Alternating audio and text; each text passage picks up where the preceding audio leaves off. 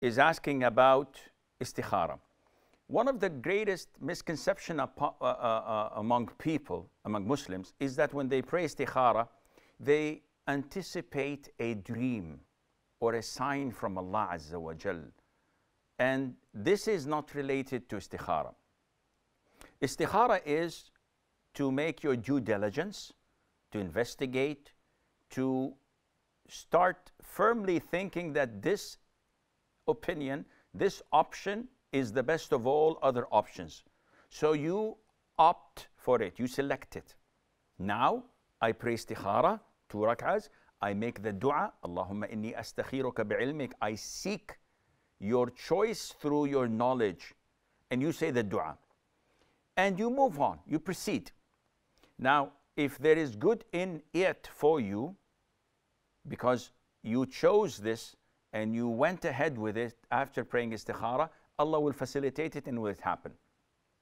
And if there's nothing good in it for you, Allah would make it difficult and you'll be turned off and you'll choose something else. So it is not a sign that you see or seek. It's not a dead cat that you find out your doorsteps, or a wedding that passes and makes everything happy for you and for your family. It is to go ahead with this marriage.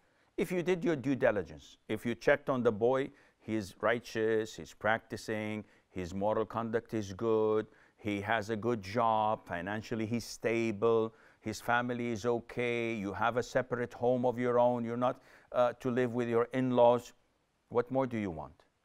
He's a good person, go ahead for it. What about this feeling that I'm having? What about this chest that I feel that it is getting tighter and tighter? This is from shaitan. This is from shaitan because this is a good proposal and you both will be or will become a good couple.